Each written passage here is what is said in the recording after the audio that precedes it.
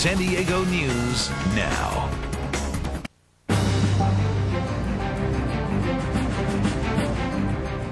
Just how much can housing prices drop? According to one report, it's not over yet. Consumer Bob says the news may not be as bad here in San Diego as compared to some other cities, however, around the country. If we compare those who are really in rotten shape, we don't look so bad. How about that? You know, the report says nearly half the homes in the U.S. will be underwater by the year 2011.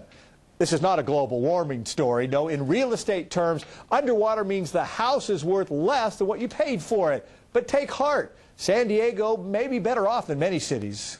It's hard on all different levels, emotionally, financially, socially.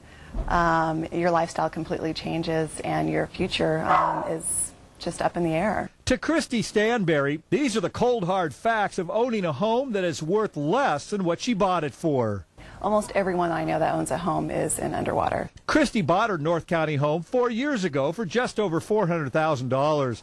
Today, it's worth $250,000. Christy's loan is underwater, worth more than the actual value of her house. Your neighbor's house may have gone down some, your house may have gone down some, but you still have your neighbors. You still have your good schools. Realtor Chris Bedgood says a recent report claiming half of U.S. homes will drop below their original value is distressing, but not the end of the world, especially in San Diego. It's going to come back way quicker than I think most of the rest of the country.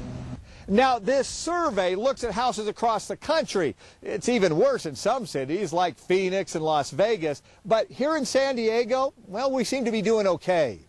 I wouldn't be scared.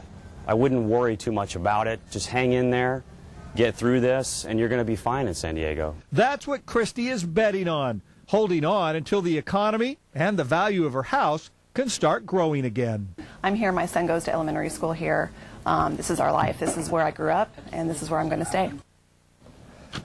Now, this study I mentioned says housing will drop another 14% on average by 2011, down 14%. But again, that's an average. Remember, when it says nearly 50% of homes are underwater with their loans, that means about 50% are above water. So it's not all bad news. Well, lately our gas prices have been pretty much bad news. And